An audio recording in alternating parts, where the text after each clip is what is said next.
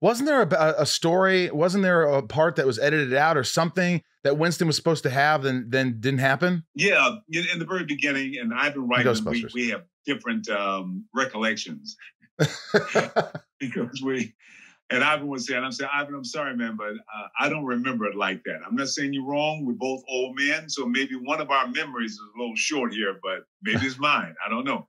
But in the beginning, there was a backstory. Winston came in the very beginning, when they first leave the university. Remember, they get kicked out of the university.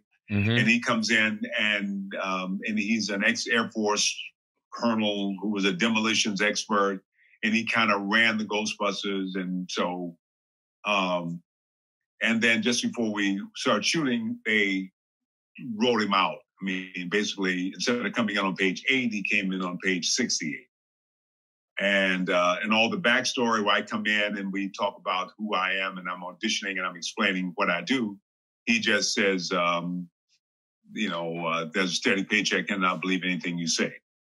And I find that's just a funny line, but you don't get to know who this guy is. You just, it's a funny bit.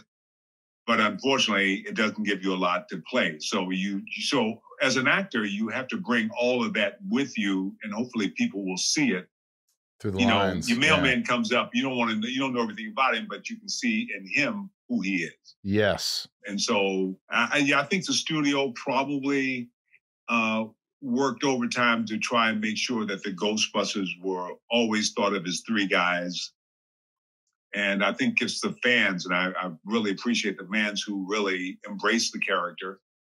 And at one point, Winston was one of the best-selling dolls they had, and they were surprised.